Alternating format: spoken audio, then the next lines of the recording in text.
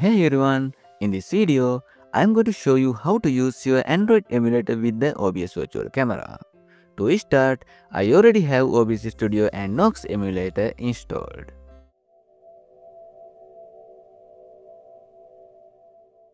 Now, I'm going to open my browser and search for DroidCam OBS virtual output. The best place to get this is GitHub. Click on the first result. Once you are on the GitHub page, click on Releases. Under the newest version, you will see a section called Assets.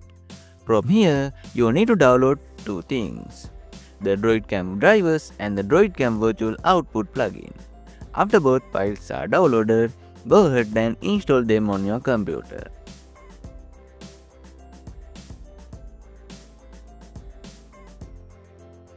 Once the installation is finished, it's time to open up OBS Studio.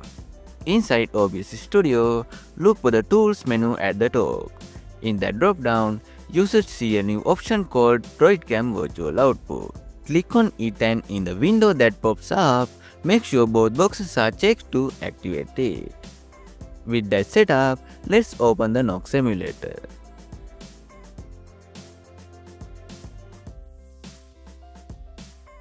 After it's loaded, I will add a simple color source and some text to my OBS scene.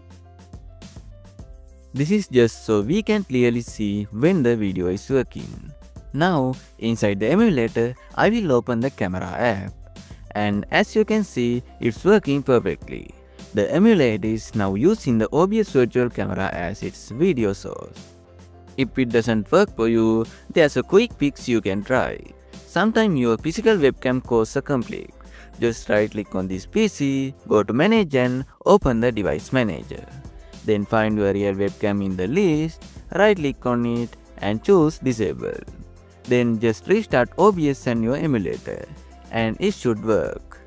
And that's it. I really hope this video helped you out. If it did, subscribe for more tutorials. Thanks for watching.